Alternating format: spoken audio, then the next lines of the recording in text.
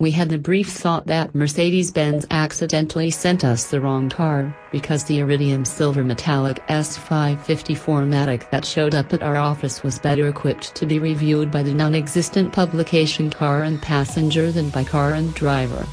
Fitted with the $1,950 executive rear seat package plus an its $16,250 of required packages and optional extras. Our Benz S rear compartment resembled the first-class cabin of a Boeing 777. In place of the S-Class S standard rear bench seat, our test car came equipped with two individual rear thrones wrapped in $4,450 of black exclusive nappa leather.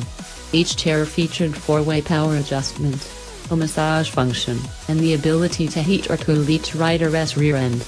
Bony elbows weren't forgotten, as the padded rear armrests are heated as well.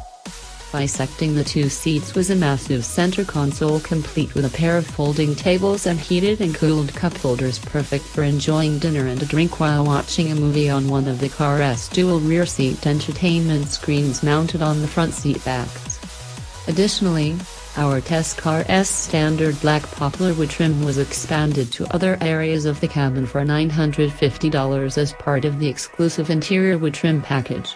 A $4,950 Magic Sky Control panoramic sunroof that allows both front and rear riders.